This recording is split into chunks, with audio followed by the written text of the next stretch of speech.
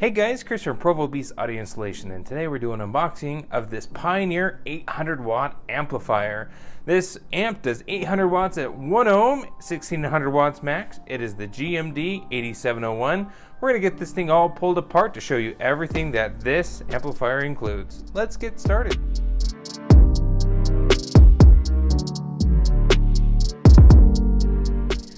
Now, right off the bat, you do notice it does say 1600 watts max. We'll give you the RMS ratings, which is generally speaking 800 watts at 1 ohm. It'll do 500 watts at 2 ohms and 300 watts at 4 ohms. Now, if you want all the specs on this amplifier, we will throw it down in the description, but let's go ahead and get this thing pulled apart. So the first thing out of the box we have is a bass knob wire. This essentially is the cable that'll run between the bass knob and the amplifier for line level adjustment for your subwoofer. It also comes with a high level speaker input adapter. Essentially it's an RCA cable to speaker wire adapter. This amplifier through the RCA inputs can take a high level amplified signal, so you don't have to get a line out converter for this amp, which is pretty cool. Also in the box we have our manual as well as warranty information. We also have the bass knob itself. And finally, miscellaneous hardware, an Allen wrench for the terminals as well as screws for the amplifier and for the bass knob. Alright, so we got our amplifier itself here. Now what's different about this from the previous generation? The power is the same. However, the design is a little bit different. We have kind of a shinier polished finish here on the top with the Pioneer logo. It is a little bit wider than the previous generation. The dimensions of this are 10 and 7/16 inches long by 7 and 7/8 inches in depth here, and the height of it is 2 and 3/8. Like I said, a little bit bigger footprint than the previous generation. Also the design with the mounting locations, it's a little bit different. They're actually closed-ended, which is pretty cool. Okay, so on the power side of the amplifier, we have 4-gauge power and ground inputs, as well as 8 to 12-ish gauge speaker terminals here. Now you do have 2 sets of speaker terminals. It is a monoblock amplifier, so both these are in parallel. This just gives you an opportunity to wire up multiple subwoofers to this amplifier. This isn't 2 separate channels, it's the same channel. They are connected, and we have 2 40 amp fuses here as well. Now flipping it over to the other side here, starting on the left hand side, we have RCA output and input here. So essentially this is a pass-through in the event you want to hook up a second amplifier, second bass amplifier here. You can pass through that signal there. Next here we have our gain, which is essentially the adjustment to match the output of our radio.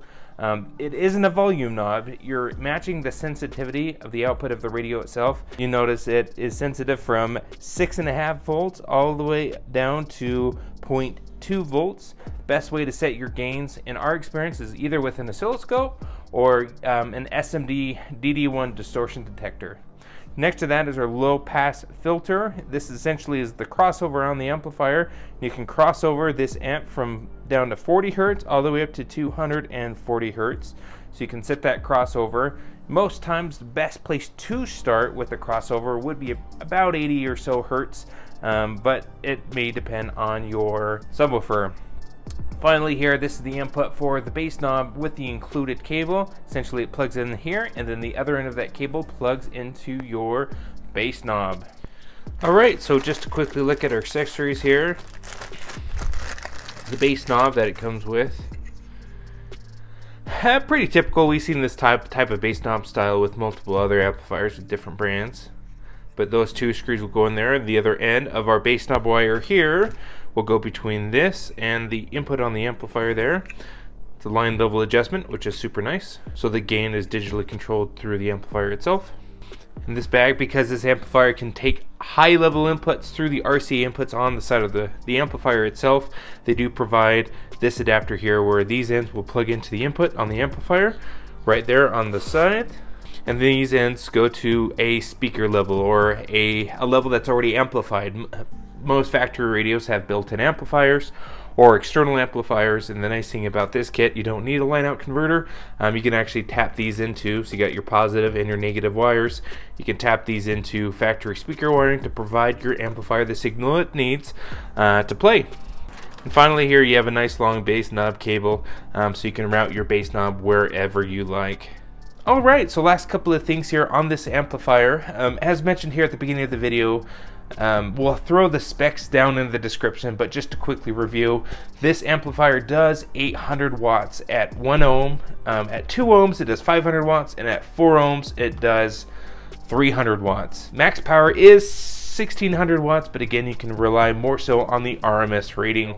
If you want to see this guy in action, what we're going to be doing is installing this on a 2015 WRX.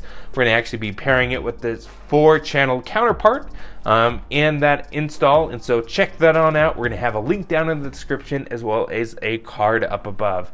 That's about it for this unboxing. If you like what you saw, hit the like button. We really appreciate it. If you want to see more of this, be sure to subscribe because we post great content on the channel all the time. Thanks again for watching, and we will see you in the next video.